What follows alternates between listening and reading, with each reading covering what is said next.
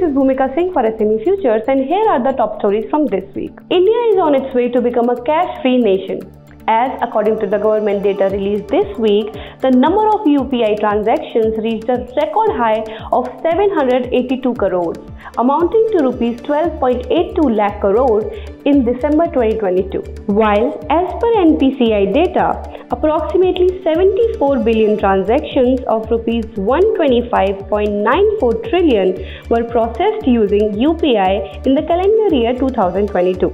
Along with that, RBI reports that Indian currency in circulation increased by 83% and the value of currency in circulation stood at rupees 32.4 lakh crore as of December 23, 2022.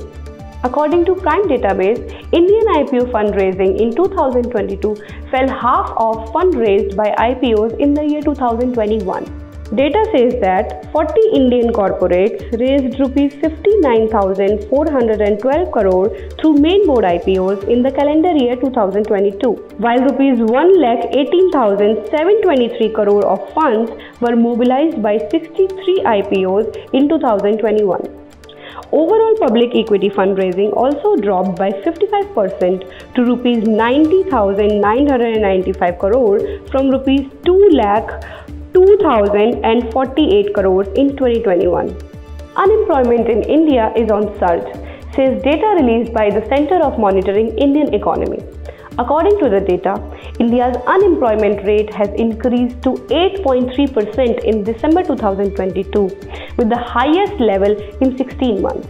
Unemployment is the proportion of labor force that is unemployed and yet looking for work. And according to the report, the Indian unemployment rate in urban areas increased to 10.09% in December from 8.96% in the previous month, while it decreased in rural areas to 7.44% from 7.55%. Centre on Monday proposed a self-regulatory body for online gaming, which would be registered with the Ministry of Electronics and IT as a part of IT Rules 2021. The draft amendments are aimed at addressing the said need while enabling the growth of online gaming industry in a responsible manner, said a ministry notice. The government has invited public comments on the draft rules for online gaming by January 17, 2023.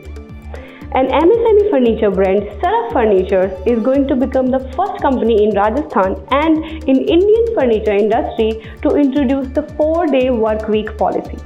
The operation of announcement will commence soon this year. Along with that, in India, several companies have started practicing a 4-day work week policy, including Swiggy, Oyo, TAC Security, ad agencies like DTP Mudra, and many others. For more such updates, keep watching SMEs This Week every Friday.